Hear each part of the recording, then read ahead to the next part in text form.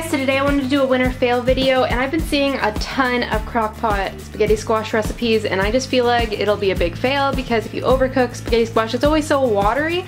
So I am having a hard time believing that it'll actually turn out, so I thought I'd make a winter fail video. This particular spaghetti squash recipe is spaghetti squash curry, and I'm gonna kind of change it and make it my own. The original recipe will be in the links down below, but pretty much all the spaghetti squash recipes say the exact same thing: to cook on low for 5 hours or cook on high for 4 hours. So that's pretty much what I want to test out. So for this recipe, you're gonna need a spaghetti squash, some red curry paste, you're gonna need some coconut milk, you're gonna need some garlic, and I'm also gonna change the recipe and add a pepper. I'm also gonna add chicken, but it's still defrosting, and I'll put it in a couple of minutes. And I would add onion, but I don't have an onion.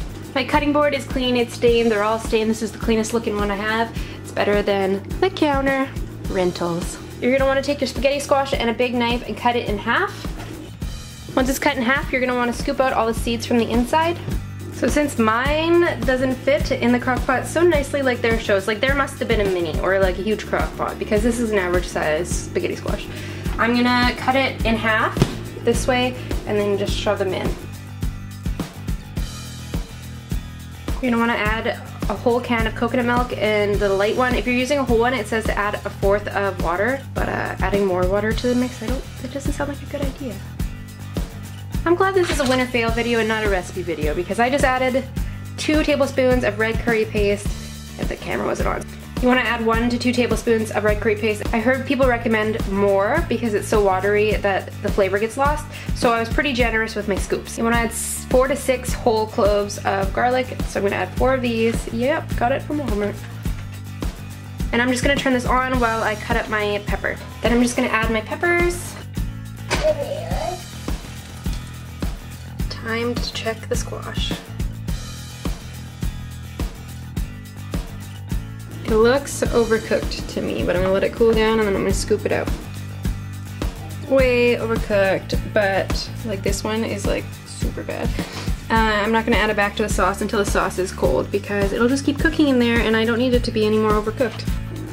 Oh man, overcooked. Maybe like an hour on high. I wouldn't even want to cook it on low. But like, I've never seen a spaghetti squash scoop out so like it's like to the pit. Like, it's never been like that before to me, and like my thumb was slipping in there. It's so overcooked. I don't know, it might still be okay for taste wise because I added extra spice, but we'll see. There it all is in the pot. I don't know, it's pretty watery. I wouldn't say it's like crazy watery, but we'll see what it tastes like. It didn't really have a lot of flavor. It wasn't terrible. Like, I don't know, if you really wanted to start cooking and then go out for 2 hours, it wouldn't be okay, but this is definitely not how I am going to continue to cook spaghetti squash. I'm really interested to try this recipe in normal spaghetti squash way to see if it was more flavorful. Anyways, I hope you enjoyed this video. If you did, please give it a thumbs up, and I will see you in our next video. Bye. Show him. He's right there. Yep, yep. Oh, good job. Is it tickle time? Did it get you? Yeah. Oh. Yep. Do you want to do it again, Hannah? No? They're fighting. Are you scared? Yeah. Are you scared, Haley? Thanks, they're gonna scare you. Oh. Oh, yes.